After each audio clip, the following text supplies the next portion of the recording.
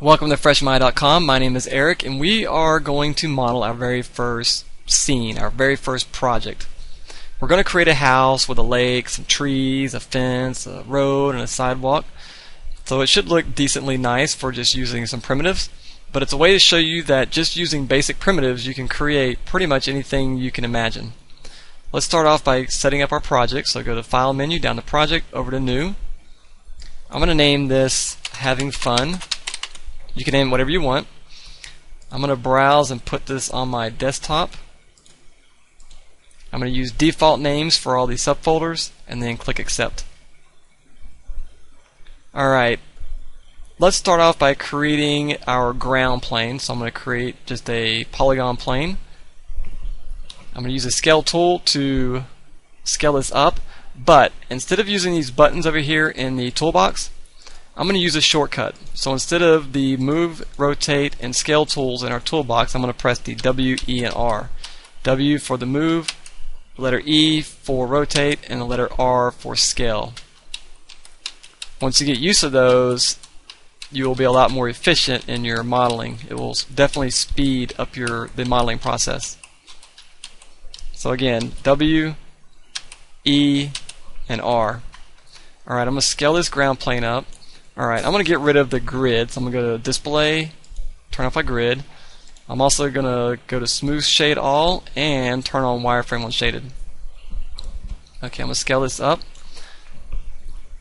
I'm going to create, let me just show you one more thing real quick first. If we zoom out far enough, our geometry disappears. So let me just scale this up a little better so you can see what's happening here. See how it starts to cut it off? Our camera can only see so far. To fix that, just go up to your View panel's menu bar under View, look for Camera Attribute Editor, click that, and over in the Attribute Editor you will see Near Clip Plane and Far Clip Plane. Far Clip Plane is set at 1,000. So let's say we want our camera to see further than 1,000 units. We can just type in 5,000. Now our camera can see 5,000 units away. Alright. I'm going to go back to the channel box. Actually, we don't need a channel box. I'm just going to close out the channel box. Let's create our house. I'm going to create a polygon cube. Just going to scale that up. W for the move tool. R for the scale tool.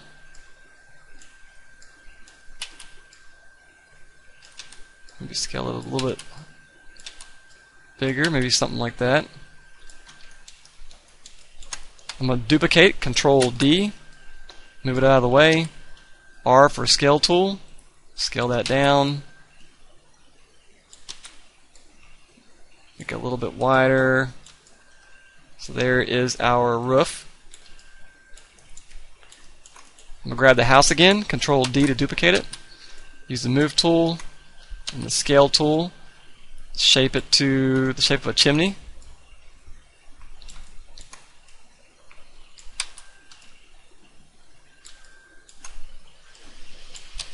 Maybe not quite that thick. So there's our chimney. Actually, it could be probably a little bit smaller than that. It's a little high. Alright, there's our chimney. I'm going to select the house again, Control D. Pull it forward, use my scale tool just to shape it to the shape of a door.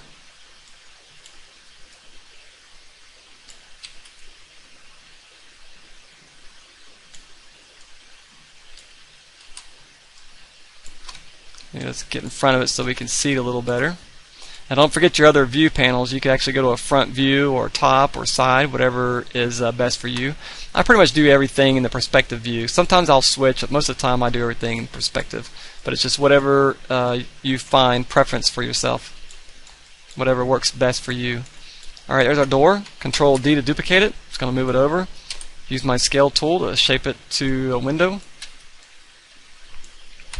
Control D. Other side, shape it to maybe a different kind of window to add some character to our house. Control D, duplicate it again. So there's our house. I'm going to select the door, Control D to duplicate, scale tool, and let's just shape it to a walkway.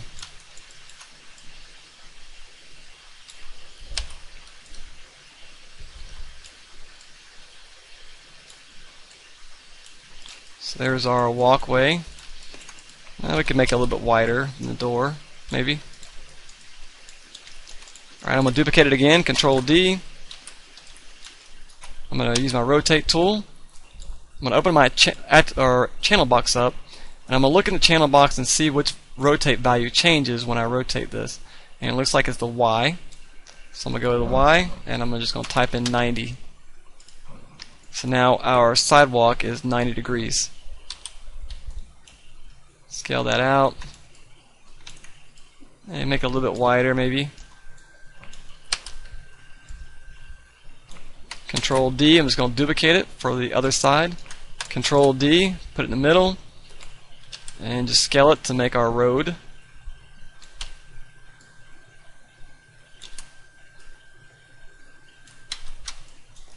And I'm just going to push it down because the sidewalks are usually a little bit higher than the road.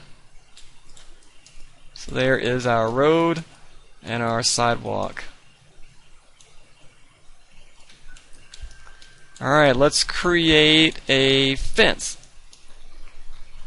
Create a polygon cylinder. I'm going to press the letter F. If you select an object and press the letter F, it frames your camera in on the object. So if I was to click on a window, press the letter F, it frames our camera on that object. So I can zoom out, click on our cylinder, press the letter F, and it frames in. So a little trick there for you. Alright, we're looking for a fence post.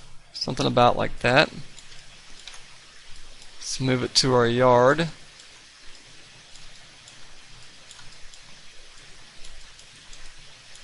And it looks pretty good, I think. I'm going to create a kind of a, well, let's go ahead and duplicate this. So maybe there. There. So there's our, that's going to be our fence. I'm just going to grab a window, Control D. I'm just going to make a board out of this.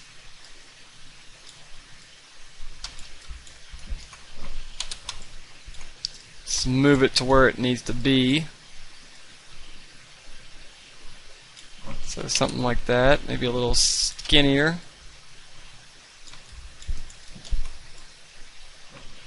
Scale that out.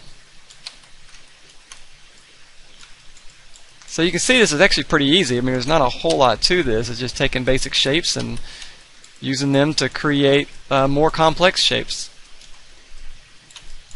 Control D. Just bring that down.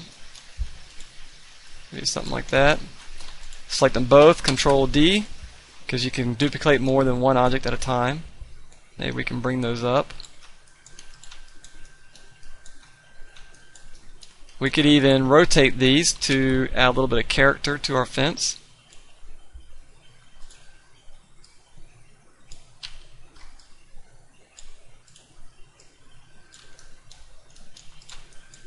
Like so.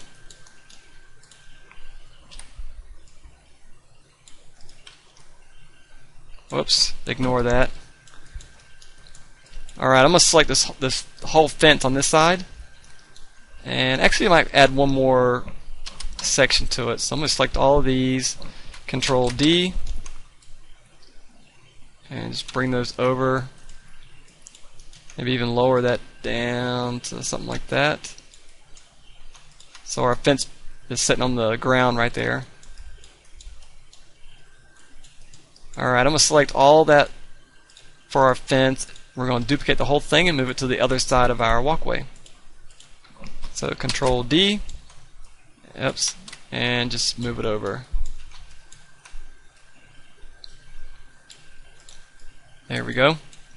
So there's our fence.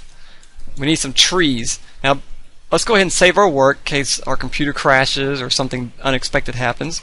We don't want to have to redo everything we just did. So I'm going to go to File, Save Scene As, and it's going to where we want it to go. Let's name this Having Fun _1. That way next time we save it, we can save it as _2 and then _3 and so forth, and that way anytime during our project if something happens and our file gets corrupted, we could always open up a previous version, and that way we don't have to start all over from scratch. Save.